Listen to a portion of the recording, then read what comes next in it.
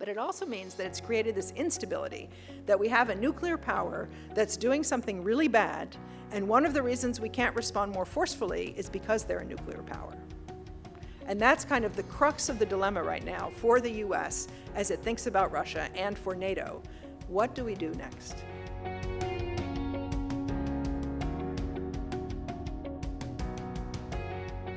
Good evening, everyone. I'm Mary Eintema, president of WorldBoston, and it is such a pleasure to welcome you tonight to Great Decisions.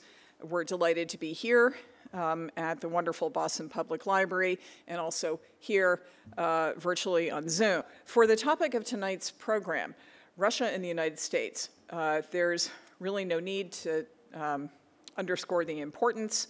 For example, just yesterday, Avril Haines, U.S. Director of National Intelligence, warned that Putin is prepared for prolonged conflict in Ukraine. And as the war enters its 11th week, it's difficult to say where things go from here. As many of you know, this conflict stems from a much broader historical and geopolitical context and will have a lasting impact on the region and on the whole planet. Tonight, very fortunately, Alexandra Vacroux will help us understand the many facets of this complex topic. So for the sake of time, I will abbreviate Alexandra's impressive biography, but briefly, she's the executive director of the Davis Center at Harvard University. She addresses many Russian and Eurasian policy issues in her research and teaches popular courses on comparative politics of the region.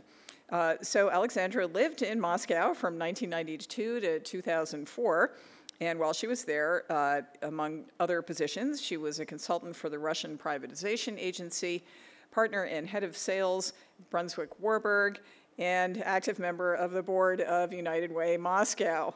So anyway, more on that at another time. So I'm going to skip ahead, but please do have a look at her bio online. I'll just mention that you can see her from time to time, or frequently these days, numerous news outlets, including NPR, CNN, Fox News Radio, China Central TV, and Hromadske TV in Ukraine. And she speaks regularly at forums such as tonight's around the world. So, I actually am just going to stop right here and say that this is a little bittersweet, or maybe a little vertiginous. Alexandra and I have known each other for some time. We go way back in Russia and the region with our experience, and probably some of you here do too. The years kind of fall away. Who'd have imagined back in the day that we'd be doing this talk? It's great. At the same time, who would have imagined this catastrophic war?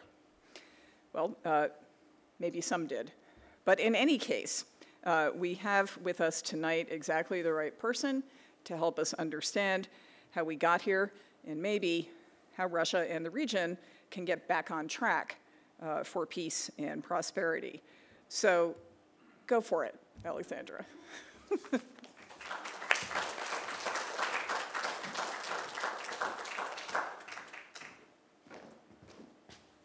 Thank you, Mary, and thank you all for coming. Let's see where we are. Okay, the war in Ukraine. I'm going to divide my talk into 3 sections. I'm going to start by talking about the past, which I think is really important to understanding the war now. I'm going to talk about what's happening now in Ukraine. And then I'm going to talk a little bit more analytically about what we think that Putin wants and what the Western response has been and why it hasn't gone in different directions. So hopefully I'll set the stage for all of your questions afterwards. Please save them up because that's the most fun of all of these conversations. So let me start. I don't have a clicker, but I have a map. Actually, I have lots of maps. So this is, I don't want to call it the good old days, but this is the Soviet Union. You can see that big pink section is Russia. Russia is still very large, even though it's not the Soviet Union. But it's surrounded by a number of countries, 14 countries to be exact. Only at that time, they weren't countries. They were called Soviet Socialist Republics. And even though the Soviet Union was, as it implies in its name, a union, a federation from which countries could theoretically secede at will, In fact, it was a single country, and in many ways, it was the continuation of the Russian Empire, which looked very much like the Soviet Union looked. It had Russia as its central point of gravity, and then it had smaller countries around it, primarily to the west and to the south. Now, the area that we are talking about now, when we talk about Ukraine and the West and Europe, is the circled section, and let me move in a little bit. And these are the countries that are in the news most often now. So again, Russia, that's that pink section.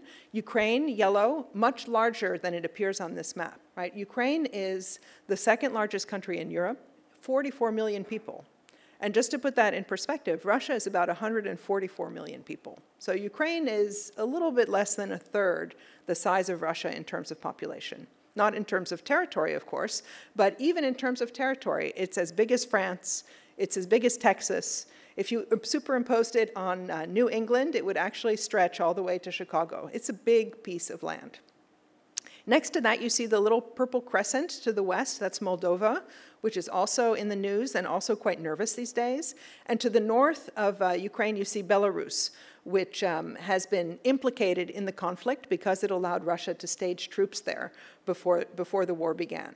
And then to the north of that, you see the three Baltic countries, Estonia, Lithuania, and Latvia. They are now part of the European Union. They got out of the Soviet Union as soon as they possibly could.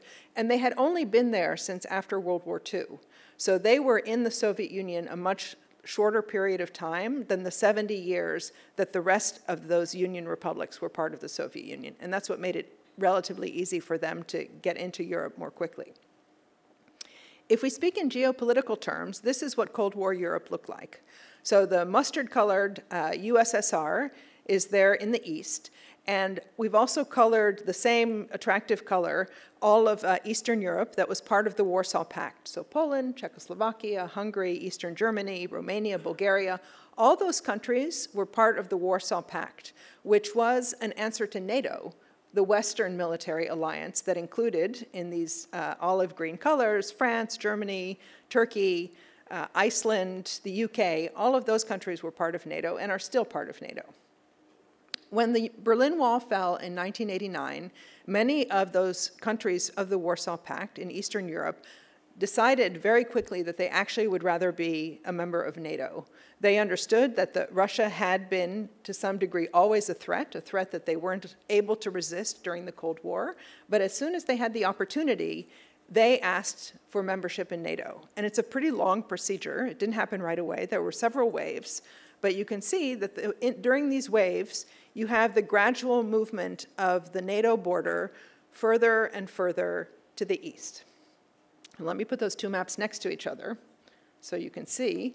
I've tilted it so that they're in the same perspective. And that orange band of countries on the right, those are the new members to NATO, and that represents 600 miles of NATO getting closer to Russia. And I mention this because this is one of the things, one of the arguments that Russia has made when explaining why it is that it desperately needs to keep Ukraine out of NATO. I'm not saying that they're right. I'm not saying that NATO is going to attack Ukraine, but I think it's really important to understand the Russian perspective and where they're coming from. And so if you look at this map and you understand how NATO has moved to the east, you can sort of see why they would be more threatened by that. That's Ukraine joining NATO, especially since we now know that Finland and Sweden are also interested in joining NATO. So one of the paradoxes of the war is that Putin was afraid of having NATO so close to the borders, and as a result of the conflict, he's actually made NATO move much closer, at least in the north, with Sweden and Finland. And Finland is particularly significant because it was always in between east and west. It had been invaded by Russia, and in order to maintain its sovereignty and its independence, they had come to an agreement with Russia that they wouldn't really move against it and the Soviet Union. They wouldn't really take a foreign policy that was in opposition to the Soviet and the Russian foreign policy. This was called Finlandization. And that's also important because it's been mentioned as a possibility for Ukraine. Like maybe Ukraine isn't totally independent. Maybe it's like Finland, a sovereign state, but careful to mind Russia's interests. We'll get to that later. So that's kind of the historical background of what Russia is talking about when it thinks NATO is aggressive. Now, what NATO did not do is stationed some kind of biological factories in Ukraine. NATO was not planning on putting military bases in Ukraine. In fact, NATO had told Ukraine that the chances of it getting admitted to the alliance were extremely slim.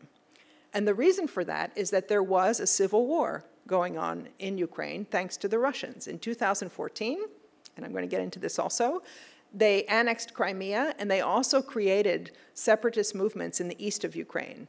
And because NATO is predicated on the idea that any single country that's attacked is going to be defended by all the NATO members, there is no way that the alliance would take into its midst a country that has a civil war, because the possibility of them claiming that they were attacked is very high. So Ukraine had no hope of getting into NATO for a long, long time at least. Now, let's switch a little bit to the present.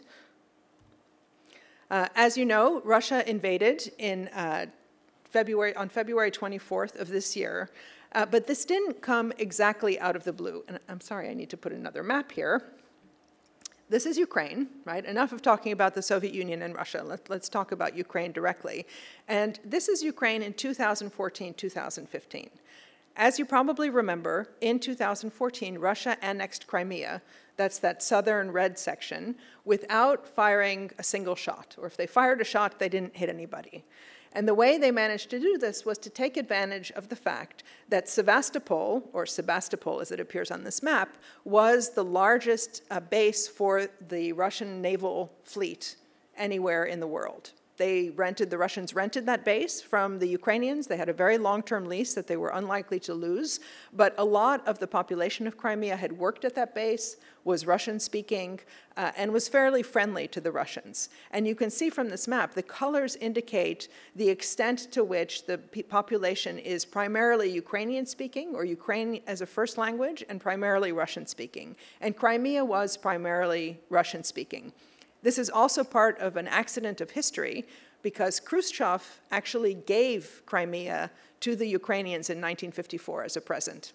It didn't really matter because it was all part of the Soviet Union, but nonetheless, he took it away from the Russian Soviet Socialist Republic, and he gave it to the Ukrainian Soviet Socialist Republics. So in 2014, the narrative goes, Russia took back what was rightfully its own. So that's one special situation. But after that special situation, Russia discovered that maybe it could actually get more territory by fostering separatist desires in the populations of the countries along the south and the east. So not just Donetsk and Luhansk, which you see in orange here, but further south, Mariupol, which is in the news a lot these days, down through Kherson. And the Russians promoted some separatists who wanted to be part of Russia. They encouraged them to take over administration buildings, to set fires in the streets. There were some unpleasant scenes and protests, but eventually the Ukrainian authorities managed to take control of those cities, everywhere except Donetsk and Luhansk. Donetsk and Luhansk are part of the Donbass, a rich coal area. And what's interesting here is that you can see that the part that the Russians and the Ukrainians, Russian-backed separatists controlled, the orange part, was not even the entire region.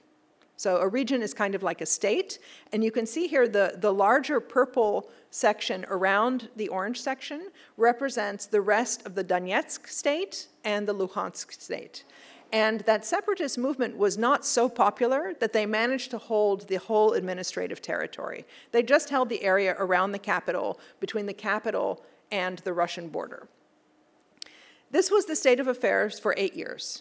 Now, it wasn't quite as calm as it appears on this map. Right? 14,000 Ukrainians lost their lives fighting the civil war.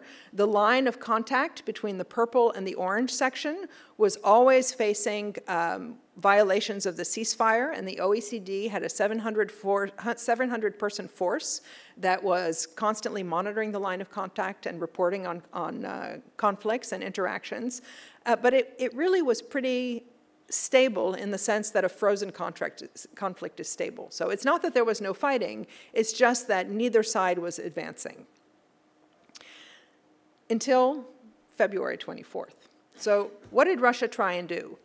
It was a wildly ambitious plan. In fact, it was so ambitious that a lot of people in Ukraine, in Europe, in Russia, did not believe that the Russians were actually planning on invading.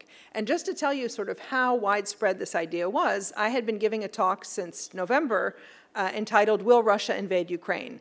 showing the maps that we've all seen, right, that we were all seeing in the New York Times and the FT, like everyone was showing all of these troops massing around the border in Belarus and in Russia and in Crimea.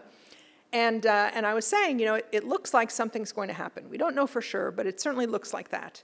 And the Harvard Club of Moscow asked me to give a talk. These are Russians who went to Harvard, to one of the schools, and I've spoken to them from time to time. They asked me to give a talk again, and this was about February 20th, and I said, well, I'm really busy, like, how about in 2 weeks? And they're like, 2 weeks? Nothing's gonna happen in 2 weeks. Like, the whole thing will be over in 2 weeks.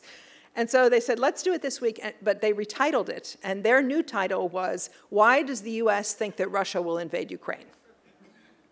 And they just didn't believe it. One of the reasons they didn't believe it is that 200,000 troops, which is what was amassed around Ukraine, is actually not enough to take control of a country of 44 million, right? The troop-to-task ratio, if you will, is just not in your favor.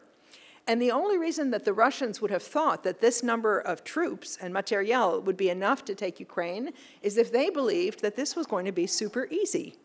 And sure enough, we heard from the soldiers that were captured in Kiev, the Russian soldiers, that many of them had brought parade dress with them in their tanks because they thought they were going to be having a parade in Kiev 3 days later.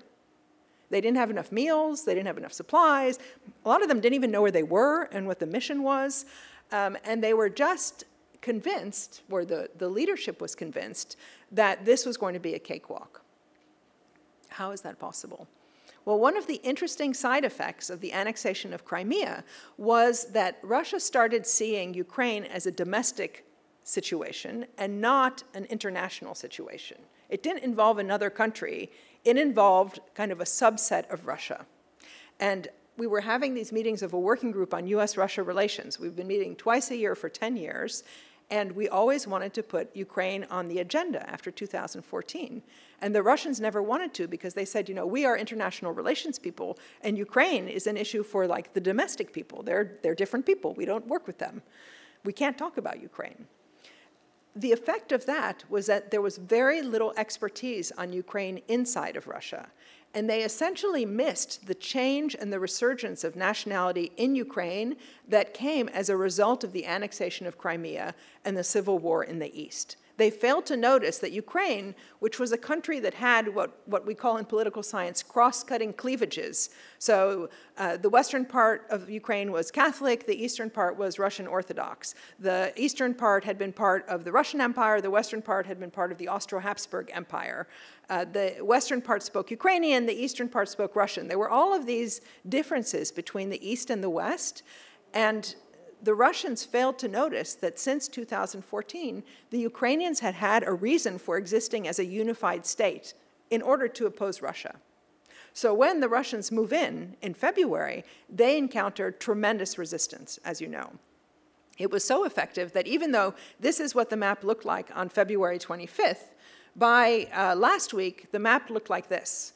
And the parts that the Russian had occupied are either in purple, that's Crimea and the part of Donetsk and Luhansk that they occupied before, and then the red sections centered around Mariupol in the south and north of Donetsk and Luhansk in the east.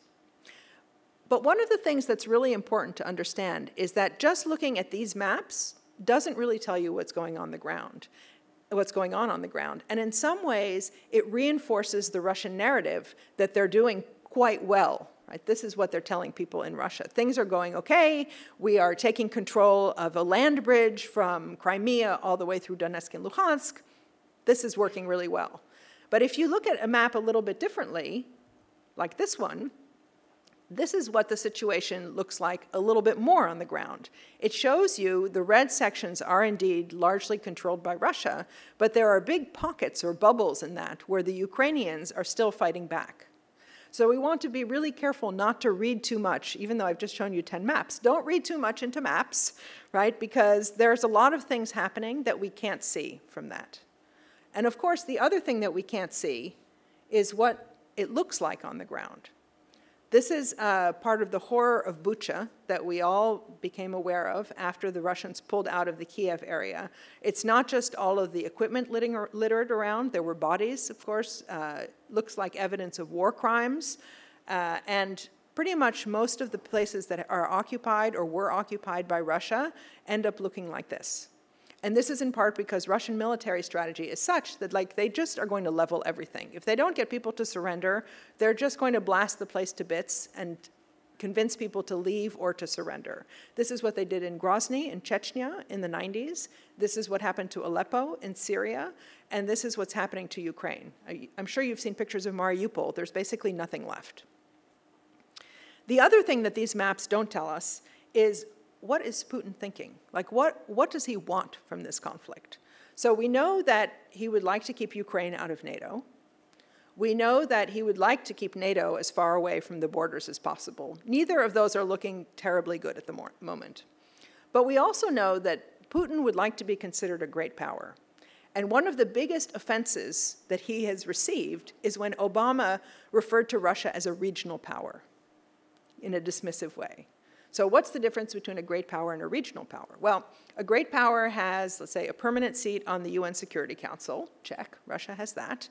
A great power has a sphere of influence, so countries around it that it doesn't control directly, but who are friendly enough that they will not do things that will threaten the security of the larger country. And before we say it's totally unreasonable for a country to want that, let's remember that we basically have that in the US, right? Mexico, Cuba, those are places where we don't necessarily directly control the politics there, but we're pretty sensitive to what goes on. In the 1960s, when the Soviets tried to put missiles in Cuba, that did not go down well. The other thing that Putin wants is to prove that he's not a regional power by projecting power abroad. So a regional power can do something to its neighbors, send in troops, help Lukashenko out when he's putting down protests in Belarus, but doesn't necessarily project power away from its borders, which is much more difficult. Russia did that. Russia did that in Syria. Russia is the only reason that Bashar al-Assad is still in power in Syria, because he intervened at the moment where Assad was likely to fall and made sure that they had the military support to protect the regime. The other thing that Putin cares about is domestic legitimacy and his popularity. So this is an interesting graph of the approval ratings. I know it's a little bit hard to see, but I can tell you the dark blue line at the top is approval. The lighter blue line is disapproval. And what's probably surprising for the American eye is that the approval rating for Putin basically hovers between 60 and 80% all the time, right? It's kind of stratospheric by our standards. And let's not be too literal about these. Let's not assume that that means that 8 out of 10 Russians are very gung-ho for Putin. But relatively speaking, he does have a significant amount of popularity. And what's important here, and the reason I show it, is that you can see that big spike in 2014 comes after the annexation of Crimea. So Putin annexes Crimea, and his approval rating jumps from around 60% to 80%, and stays there for about 3 years until corruption scandals come out. I don't know if you've seen the Navalny scandals, the Navalny videos, for example, but they were all about corruption among the elite and within Putin's inner circle. And his popularity starts to come down as a result. So it's possible, we don't know for sure because we're not talking to Putin, that he thought that perhaps by going into Ukraine, taking another piece of Ukraine, which was so easy when it came to Crimea, he would be able to boost his popularity again. And why is this important? It's important because authoritarian regimes can't rely on elections for legitimacy, right? They can't say, I won the vote by 80%, let's say. I have a mandate, and I can do whatever I want, because the elections themselves are not entirely perceived as legitimate. So the authoritarian needs to have a different way of proving that he's needed, that he is the one who should be running the country. And we can think of this as a social contract. So when Putin arrives on the scene in 2000, he has a social contract that reads something like this. I am going to fix the chaos of the 90s. I'm going to return prosperity and stability to the country. He was a law and order candidate, if you will. And in exchange, you're going to let me run the country the way I see fit and let me and my cronies get pretty rich. And for most people, exhausted by the 1990s, this was a good deal. Like they were in the mood for some calm, prosperity, economic growth, stable jobs, less violence in the streets, maybe more unified federal policy and less regional independence. Like that was a good deal. The problem was that that good deal depended on a lot of social spending. It depended on Putin having enough money to be able to spend more on pensions, to improve hospitals and polyclinics, to build new houses for people because there was a housing shortage. And as the oil price started to come down in 2007 and 2008, he basically ran out of money to support his end of the social contract. So he had to come up with a different contract, right? And the new contract seems to have been more along the lines of, you let me run the country the way I see fit, and you let me and my friends get rich, and in exchange, I will make Russia great again. And he demonstrated that with Crimea. Like, again, we managed to take more territory, we took back what was ours, and I have to say, having been in Moscow during that period in March 2014, after the annexation of Crimea, there was a sense of joy. Right? People were totally into it. They were tying like those orange and black ribbons on their car antennas.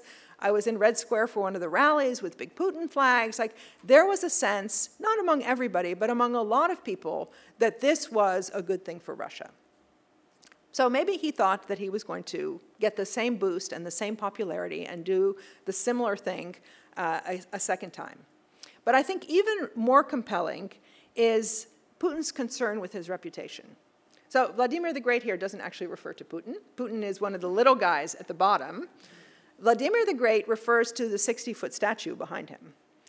Vladimir the Great was a prince who lived 1,000 years ago, who has become the founding hero of Russia. I mean, in some ways, he was the founding hero before, but he has enjoyed what we could call a popular resurgence recently, because he was the prince who first unified the lands of the Kiev principalities and the Russian principalities, and also was baptized in Crimea, thereby setting Russia on a Catholic trajectory. So he's in some ways the founding father of Russia. Interestingly, in Ukraine, he's known as Volodymyr the Great, right? And he's also the founding father of Ukraine because most of this happened in Ukraine, which was actually more powerful than the Russian principalities at the time. But I suspect that Putin would be super happy if in 1,000 years, people were looking back and calling him Vladimir the Great for again unifying the Russian and the Ukrainian lands and enforcing the idea of traditional values in Russia. So that could also be one of the important motivators for him. Now, what has the U.S. done in response? And by U.S., I mean U.S. and West, because we've actually had a very unified response. The first thing is plane loads, like unbelievable amounts of military aid that has gone from the US and from Europe into Ukraine. So we've all heard about like the Javelins, the Stinger missiles, anti-tank, anti-aircraft weaponry. Now they're allowing certain tanks and aircraft even from NATO countries to go into Ukraine. It's a little complicated because the Ukrainians are only trained on the old Soviet equipment. So they're making deals where NATO countries like Poland, who had a lot of Soviet equipment, are giving that to Ukraine and getting an upgrade from the US in return. So everyone's kind of getting what they want out of that. But that's only part of the response. And I would say, even though it's very important to keeping Russians from winning on the ground, there have been other very important responses as well. And those have come in the form of sanctions. There are 4 different kinds of sanctions, and I'll talk about all of them in a second. So one is financial, right? That's targeting central bank reserves, the SWIFT information system that allows banks to talk to each other, which is kind of the plumbing in the international financial system, and also access to dollars. So if any of you have ever transferred money someplace abroad, your bank probably has a correspondent bank in New York that it uses for these transactions. And even transactions that don't involve the dollar, like let's say a German is buying something from Japan, often end up going through the dollar because the German bank and the Japanese bank will have correspondent accounts in New York, which is where the exchange of money actually happens before it's converted back into the other currency. So if you don't have access to your correspondent bank, you're basically frozen out of international transactions. There's also been very important sectoral sanctions. So avionics, like no aircraft parts or engines or anything involving airplanes is getting into Russia. And even though China is not part of the sanctions package, China has also refused to send in some aircraft parts to Russia. Semiconductors are almost in everything. Like, you remember when we had the chip shortage and like you couldn't get a car for 3 or 4 months? Well, Russia is now facing an indefinite chip shortage. And that has very important implications for manufacturing in Russia. There's also individual sanctions. Princelings, oligarchs, close members of Putin's family, like his daughters, are getting sanctioned, so they can't travel and they can't use their American Express cards abroad. And then there's self-sanctioning. There are all of the corporates who are deciding that Russia is so toxic, they look bad by doing business there, and they're pulling out. Now, you might think that, how much does that affect the Russian economy? Well, McDonald's employed 62,000 people in Russia. So that's a lot of people who are now unemployed. They're still getting paid because a lot of the big companies said that they would pay their employees for 3 months. IKEA just said they were going to extend it for 6 months. So that hasn't really started to bite yet, but it will. And you also have companies who were supervising manufacturing in Russia. So the plant might be partially Russian-owned, but if it had Western supervision or management, that's gone now. And then you have individuals that are self-sanctioning. You have brain drain. Most of the IT specialists appear to be leaving. In fact, it's so bad that at the airport in Moscow, they now have a sign saying, "Are you an IT specialist? You don't have to leave," right? And there are all sorts of programs to try and get them to stay. We don't know how many people have left, but the numbers seem to be between 500,000 and 1 million. And these are the entrepreneurial middle class on which Russia's ability to really survive and restructure in the future to some extent depend. They're gone. They're in Armenia or Georgia or Kazakhstan. If they had Schengen visas and got into Europe, they're in Poland or Berlin or the Baltics. Very few have come to the US just because it's a lot more difficult to get here. But there is an enormous amount of brain drain. So let me just give a few details on all of those areas. So first, in terms of sanctions, when we had been talking before the invasion of what the nuclear option would be and how we would punish Russia, we were talking about kicking them out of SWIFT, the plumbing system that I was talking about. But it turned out there was an even more nuclear option that was on the table, which was freezing the central bank's reserves. So it's not true that countries keep their reserves like in bags of cash in the basement, let's say, of the Kremlin. Right? Countries keep their global reserves in banks in other countries. And at least half of Russia's foreign currency reserves were actually in foreign bank accounts. Sounds pretty logical when you think about it. And now they don't have access to those. So Putin, who had built up a rainy day fund of $640 billion, now finds himself with, let's say, 150 billion of that actually available. That's whatever he had parked in China and what he might have actually in the basement of the Kremlin. So that's going to hurt. The second thing involves manufacturing. So this is Uralvagonzavod. They produce tanks, but they produce tanks with imported parts, like semiconductors. They don't have semiconductors anymore, so they are no longer producing tanks. That's also true of cars.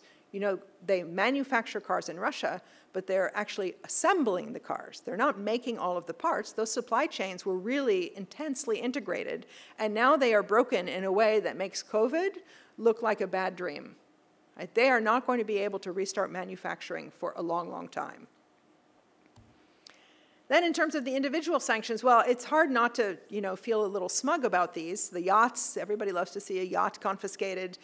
You see here Foreign Minister Lavrov and his daughter, and Kremlin spokesman Peskov and his daughter, who says, "I'm upset because I love to travel and I love different cultures." And then Pyotr Avin, who was one of the oligarchs, he's now stuck in London and he doesn't even know if he can afford a cleaning lady, as he told the Financial Times. Yeah. But one of the important things hasn't been sanctioned, right? And that's oil and gas. But Russia hasn't really faced the pain of sanctions, if you will. At the retail level, the stores still have had inventory, so they're getting a little bit thinned out now, but for the most part, people have been able to buy what they want. Maybe fewer imported goods, but a lot of the domestic goods are there. And after 2014, when Russia was sanctioned for invading Crimea, some of those sanctions meant that the country did a much better job of import substitution, of switching from foreign mozzarella to Russian mozzarella. It doesn't taste the same, but it's okay, right? It's okay on pizza. And they did that with a lot of goods. So there's not going to be starvation in Russia as a result of the sanctions. The other thing is that oil and gas revenues can run to $1 billion a day. So the foreign minister of Europe said, I was pretty shocked, after about a month of war, he's like, yeah, it's great. Like, Europe collectively has sent $1 billion in military equipment to Ukraine. And in that time, we have sent $35 billion to Russia in exchange for oil and gas.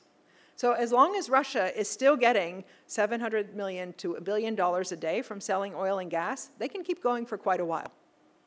And they are.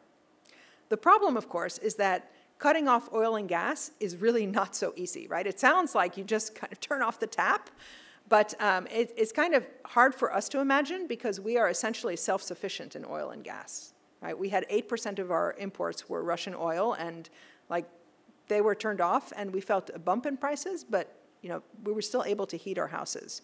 If Europe is cut off of Russian oil and gas or decides to cut itself off, like they are not going to be able to have enough heat in their houses next winter. Like, it's not turning down the thermostat from 72 to 70, it's like down to 50. And some of the manufacturing that relies on those feedstocks and on those hydrocarbons, they're going to be rationed. So that means economic recession, that means reduced growth, possibly increased unemployment, like very serious consequences. The Europeans might decide that it's worth it, but we shouldn't underestimate the economic cost to them. When it comes to the economic cost in Russia, it's been pretty severe, not as severe as for Ukraine, which is projected to see a GDP drop of 46% this year, but still, in Russia, they're forecasting, you know, an 11 to 12% drop in GDP this year before there's a little bit of recovery. Is that going to hurt the average Russian? Eventually it will, but it's going to take a while. It's going to take those store shelves emptying a little bit more. And as a friend of mine in Moscow explained, like, people aren't really going to feel the impact of sanctions until they have to change their plans, right? So, oh, I can't go on vacation, you know, in Poland the way I was planning. Or my daughter, like, I won't have enough money for violin lessons. That's bad. I can't fix my tooth because there are no parts now for the dentist, and I can't afford it. Like, when people start changing their plans, right, and everybody's plans are kind of different in terms of size and ambition, then they're going to start thinking that, like, maybe there is a personal cost to this conflict. Right now, there really hasn't been. I mean, Moscow does not look like this. This is 1992. This is what people remember. And they're like, okay, like, sanctions are not so bad. It doesn't look like this. In fact, on Monday, Russia looked like this. This was the Victory Day parade. And people were out on the street. They were celebrating the end of World War II. It doesn't look so bad, right? So then we ask ourselves, you know, why not do more? Why aren't we sending more aid to Ukraine? Or why aren't we squeezing Russia even harder? And there are a couple of reasons for that. One is that Ukraine has never been defined as a vital national security interest. It's important, for sure. And as one of the best democracies or lone democracies in that part of the world, like, we really believe that they're important and we should stand up for them.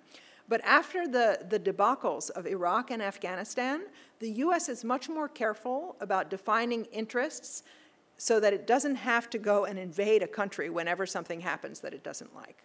Now, we might decide that Ukraine should be a vital national interest and that we might be willing to put boots on the ground, but we're not there yet.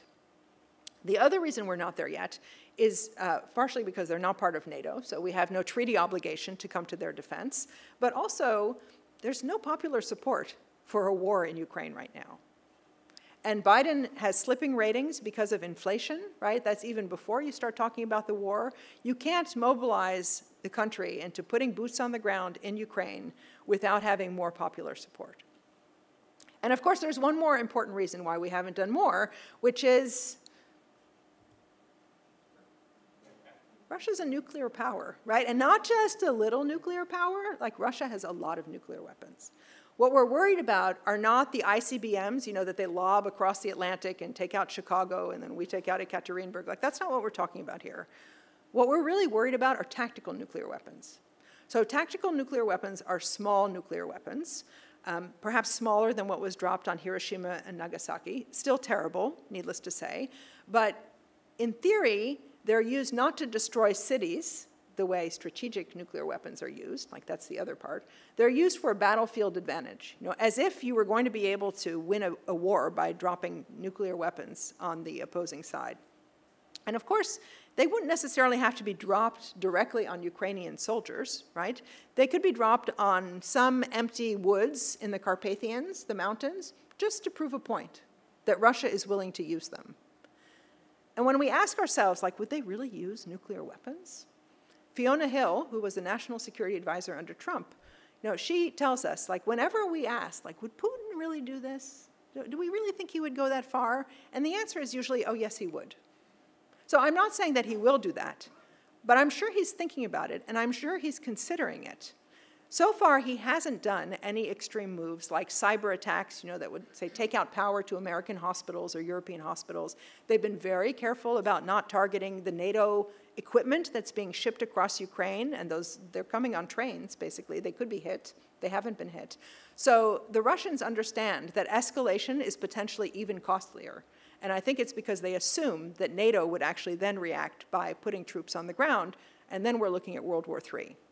So we're in the midst of what political scientists call the stability-instability paradox, which is the fact that we had nuclear weapons on both sides, and we had this system of mutually assured destruction that meant that if they did lob that ICBM at Chicago, we were going to take out their cities, and the whole world is over in 5 minutes. But it also means that it's created this instability, that we have a nuclear power that's doing something really bad, and one of the reasons we can't respond more forcefully is because they're a nuclear power. And that's kind of the crux of the dilemma right now for the US as it thinks about Russia and for NATO. What do we do next? So I don't have the answer to that. That's why I stop here, and then I take your questions.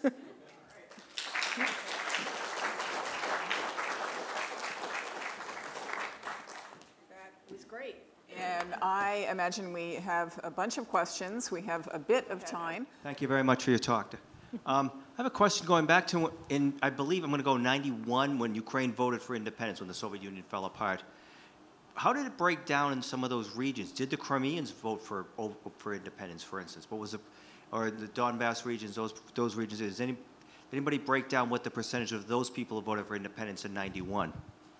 So I don't remember if there was a nationwide referendum on independence. No, there was. Okay. So I don't know what the breakdown was, but the act that broke apart the Soviet Union and created independence was actually signed by Yeltsin, Kravchuk, who was the head of Ukraine, who actually died yesterday, Shushkevich, who was in Belarus. They went out to a hunting lodge in Minsk, may or may not have gotten drunk, and came up with an agreement to dissolve the Soviet Union. And that's actually what de facto created independence for those countries, because the Soviet Union no longer existed.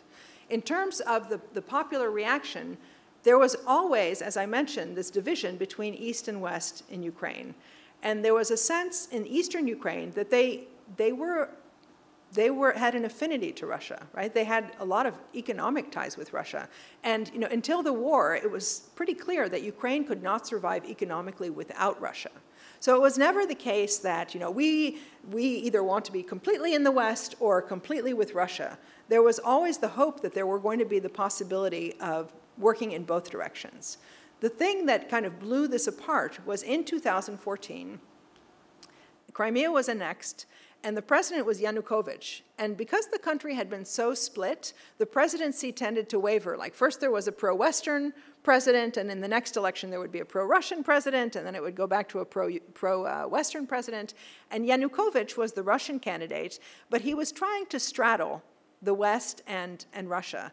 And he actually got into some very intensive negotiations with the EU over joining, not as a member, but as a kind of participant in the European economy, which would be good for Ukraine.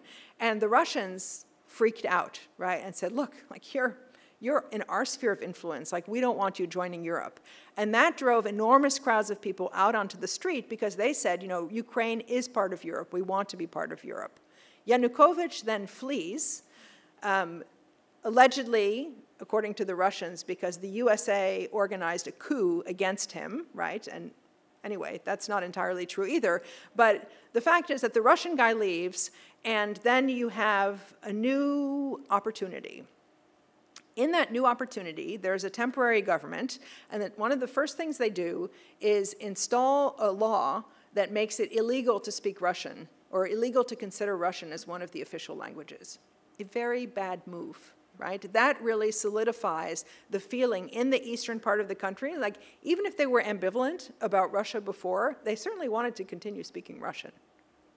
And that's actually another one of the kind of the original sins that these Ukrainian politicians in the Russian mind have, is that they wanted to ban Russian, and they were being directed either by the US or by right-wing Nazis, depending on who you believe. We can talk more about the Nazis or the lack of Nazis, but from the Russian point of view, Ukraine did have some natural affinities, and I wouldn't be surprised if there were a lot of people in that region, in the Donbass, in Crimea, who maybe thought that the Soviet Union was not so bad, right? Ukraine and the countries around it got a lot of benefits from being part of the Soviet Union, right? All of that infrastructure, those universities, a lot of the factories and things like that. Like Russia, the Soviet Union could have built them all in Russia, but it didn't. It built them in those republics as well.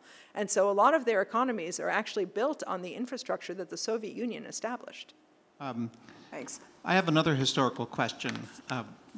The summit between Clinton and Yeltsin back in 1997, which Putin often refers to, claiming that Yeltsin was promised by Clinton not 1 inch.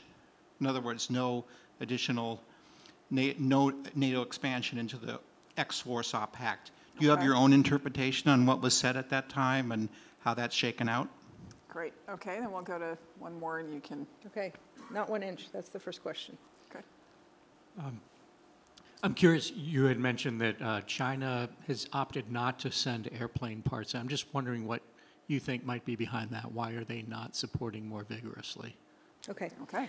So the question of whether or not the Russians were promised that NATO would not move 1 inch beyond Germany, right? That was the alleged agreement is the Russians would allow Germany to reunify, and in exchange, NATO wouldn't expand at all to the east. And there's a great book by a woman named Marie Surratt called Not 1 Inch, and it tries to come to the bottom of this. Like, why is it that the Russians insist that this was promised to them and the Americans insist that it wasn't? And it looks like the genesis of this idea was that James Baker was the kind of negotiator who would sit down and like try all of these trial balloons. Like, what if we did this? What if we did that? And in one of the conversations he had with Gorbachev, he said, well, what if NATO like would promise not to expand to the east? And Gorbachev's like, yeah, that would be a good deal. But it never went further than that. It was never in any agreement. It was never promised by Clinton. But the Russians believed, or they say now, that sort of this was the promise that was made to them that was violated.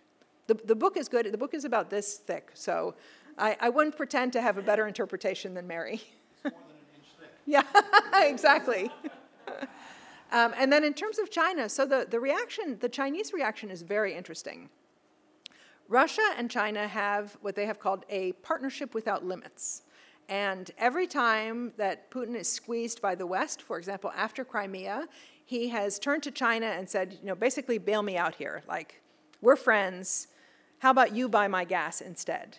So, for example, after 2014, the sanctions that were imposed after Crimea, Putin goes to Beijing, and they have been trying to negotiate a gas deal for about 10 years. And they can't sign the deal because the Chinese are very tough negotiators, and they don't like to pay too much. And the prices that they were offering were lower than what the Russians were going to accept. And the Russians were like, hey, we can send our gas to Europe. We don't need you. But all of a sudden, they were nervous that they weren't going to send their gas to Europe. And they needed that Chinese deal to show that they actually didn't need Europe. So they signed a deal with China at a deep, deep discount. It's a 30-year contract, right? And they're going to lose money, probably, for 30 years, but it was worth it just to show that China has Russia's back. So now the situation is a little bit more complicated, right? China does not really want to be in a conflict with the US and Europe, who are much more significant trading partners than Russia is, right? China needs to sell its stuff somewhere, right? And it's basically selling it to us. So they don't want to come out too strongly on Russia's side. At the same time, like, they know that Putin needs him, right? And they've kind of got Putin where they want him. And so it doesn't hurt to use the occasional rhetorical flourish talking about partnerships without limit. But China is not willing to go any further than it has to pacify Putin because they're concerned about the Western reaction. Also, I should point out, they had a lot of trade with Ukraine, too, before the war. So they're being extremely careful. The interesting question also, which you didn't ask, but I think you would have if we kept talking, is, you know, does this affect the way China thinks about Taiwan, right? Does China look at Taiwan now and say, hey, like, we could grab some territory too? And I think, you know, what we've heard is that China says, whoa, it's not so easy to grab territory if people don't want to be grabbed. And, like, never mind an amphibious landing. And what about those sanctions? Like, would our central bank be sanctioned? Like, would we be cut out of the dollar economy? Like, that is not worth it. So if anything, you know, the reaction to Russia in Ukraine and the strength and the unity of the NATO and U.S. reaction has probably given China pause when it comes to being aggressive in Taiwan. All right, we have a question from Zoom from Patrick Ryan at the Tennessee World Affairs Council. And he asks, what are possible responses from Putin to Sweden and Finland joining NATO? He's not happy. He's really not happy. You know, the Russians can't do much about it. I think they're genuinely shocked, right? They're shocked about a couple things. First, they're shocked that Europe is unified. Because the other thing that I've been hearing in that working group meeting for 10 years, Europe is falling apart, it's a total catastrophe, like, every country has its own problems, like, there's no way they can come together. They don't say it, but they imply our friend Orban in Hungary is going to make sure that there are no unified policies against us. And they just never took Europe seriously, right? It was not a player, right? There was Russia, the US, and China, and that's it. And they have been stunned at the extent to which the US, first of all, reasserted leadership after Trump, who didn't care much about Europe or NATO. The US has not only reasserted leadership, but it has brought Europe along on these very extreme sanctions, which many Europeans were never going to sign on to before. And how did they do this? One of the ways they did this was that incredible release of intelligence leading up to the war, right? All of those maps, like, those maps are amazing. Like, first of all, they have much better resolution than what was the case in Crimea in 2014. Like, that's how fast the technology has developed. And the US was sharing those maps and even more information with all of the Europeans to bring them on board and to start developing the package of sanctions that they would introduce as soon as the conflict took place. And the fact that those sanctions extended to SWIFT and the foreign reserves and the corresponding, all of those factors together would not have been possible and would not have had the punch that they did if Europe and the West were divided and kind of haggling over, you know, what was too much, what was not enough, which is what Putin expected. He expected to see a repeat of the sanctions that were introduced after Crimea, where everyone would say, oh, no, like, you should not have done that. That's very naughty. Here are the sanctions that we're imposing. And Putin would be like, yeah, okay, and would continue developing his economy and doing whatever he wanted. Like, I'm pretty sure that because the Russians perceived the reaction to Crimea as being not very significant, that they thought that the West was not going to react significantly this time. Conflicts end, one way or another. What does this look like in 10 years? What does post-Putin, and people die too, that happens. What does post-Putin look like, whether it's 10, 20, 30 years? Mary always asks the questions without answers. That's why she leaves them for the end. So how does this conflict end? Well, this conflict ends the way all conflicts end, which is a negotiated settlement of one kind or another. And for a while, you know, the Ukrainians were really pushing for negotiations. Actually, negotiations are still happening behind the scenes in Istanbul, but both sides now think that time is on their side, right? The Russians think they're going to lock down that land bridge from Crimea into Donbass and maybe go all the way to Odessa, and the Ukrainians think that they're going to be able to push the Russians back at least to where they were in 2014. At some point, they're going to have to come to the table, and the way it always works is that both sides make concessions. They have to be ready to make concessions, and they're not there yet. So I suspect what's going to happen is I had a panel on the economic impact of the war that involved Timofey Milovanov, who's the head of the Kiev School of Economics. And he was sitting in Kiev. He had to go down for an air raid in the middle of the panel, but he came back, and I asked him this question, like, what does this look like? And he says, this does not look like peace, right? Whatever happens, there's going to be a very messy stalemate for a long time. And if Russia does manage to occupy certain parts of Ukraine, there is going to be a very ugly insurgency for a very long time. So it will be frozen in the sense that frozen conflicts are actually ongoing conflicts that are unresolved. Now, what happens to Putin? Yeah, he doesn't look great, right? He's 70, which is not young for a Russian. The average male life expectancy is 65 years. But I don't think what we have right now is a Putin problem. I think we have a Russia problem. Because if you look at the people who are around Putin, who are most likely going to replace him if there's a succession, right? Not if there's a huge like meltdown and street, you know, chaos and a revolution, that's a different story. But if we assume that there is a succession process and it's someone from the inner circle that takes over, most of them are more hardline than Putin himself. Right? And I don't see any of them who would be playing like the dove card. That has never been particularly popular in Russia. And I suspect that they would be inclined to continue the line, maybe reduce Russia's losses. You know, maybe they can say, you know, let's pull back to Donetsk and Luhansk. But I'm not counting on that as being, you know, the kind of easy resolution to the conflict. Okay, well, let's go upstairs and have some conversation and soft drinks. And before that, let us thank very much Alexandra Vacroux.